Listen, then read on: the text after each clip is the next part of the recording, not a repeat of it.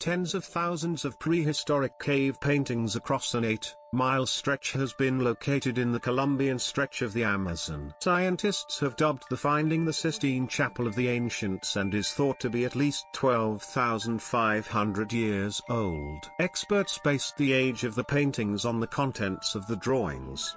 In the rock art are depictions of mastodons, a prehistoric giant, Ice Age elephant which occupied South America until its extinction roughly 12,000 years ago. Ice Age animals such as the giant sloth, Paleolama, an extinct member to the camel family, and horses which lived during the time were also painted on the walls. Archaeologists have said that it will take generations to study the rock art, which was located in Chiribiquete National Park, Colombia, and offer an insight into what could be a civilization lost to time. The discovery was made by a British-Colombian team and funded by the European Research Council. The art was first found last year but has been kept secret as it has been subject to a Channel 4 documentary, Jungle Mystery, Lost Kingdoms of the Amazon, which is to be screened this month. Jose Iriarte, professor of archaeology at Exeter University and a leading expert on the Amazon and pre-Columbian history, told The Observer, "When you're there, your emotions flow. We're talking about several tens of thousands of paintings.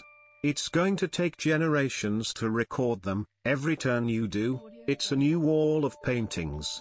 We started seeing animals that are now extinct. The pictures are so natural and so well made that we have few doubts that you're looking at a horse, for example. The Ice Age horse had a wild, heavy face. It's so detailed, we can even see the horsehair. It's fascinating. Fish, turtles, lizards and birds have also been etched into the walls, alongside human handprints which were marked on the cliffs.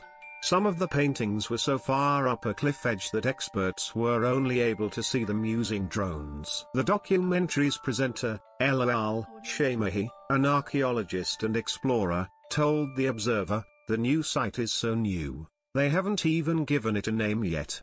I'm 5 feet 10 inches and I would be breaking my neck looking up. How were they scaling those walls?" The documentary noted that one reason why the area had remained undiscovered was because of 50 years of civil war between the FARC guerrillas and the Colombian government. The area was in the territory of the guerrillas, which meant it had been completely off limits to researchers since the 1960s. As such, the team are only able to speculate on the meaning of the rock art. Professor Iriarte said, "It's interesting to see that many of these large animals appear surrounded by small men with their arms raised, almost worshipping these animals. For Amazonian people, non-humans like animals and plants have souls, and they communicate and engage with people in cooperative or hostile ways through the rituals and shamanic practices that we see depicted in the rock art."